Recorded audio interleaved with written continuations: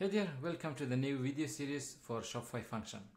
Every year I have a plan to make a new video series. Last year we focused on Shopify Remix and building a practical app and going through 24 videos of building a fully functional Shopify app using Remix.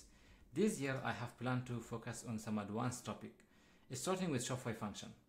Function is an important topic in the future of commerce and how you can customize and change the backend logic of Shopify. I have been working with Function in the past 6 months and we built our first Shopify app. It went live a few days ago. It is called PowerX Shopify Function. I'm happy to share all my experience throughout the process of building different types of function and how you can build your own app.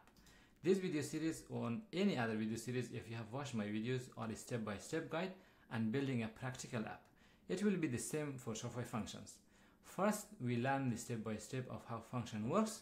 Then we are going to build a practical app.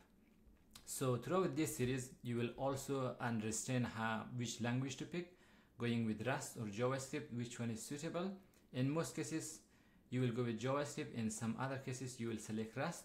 Why do you go with the Rust and how you build your code in Rust also. So there is a lot to cover in this video series. If you haven't watched previous videos, you can check them out on YouTube for Shopify Remix, because we are not going to focus on some of the basic things. Most of the things that we are going to focus will be some advanced topic. If you don't want to mess around with Shopify Function, you can install our app. It is very powerful. It will help you generate any type of function you want. With all the functionality, you have different qualifier. This is not a promotion that I show in the beginning of the video, but you can check this app for free, install it and use it in your store. All you have to do is understand how function work in my app, then you can build your own app.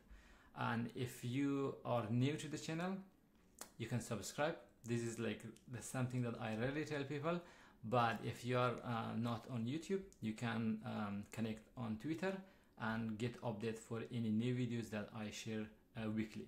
So we are going to focus on more advanced topic around Shopify Functions and Shopify admin, stuff like that in this series. But if you have any question, you can always reach out to me. Thank you.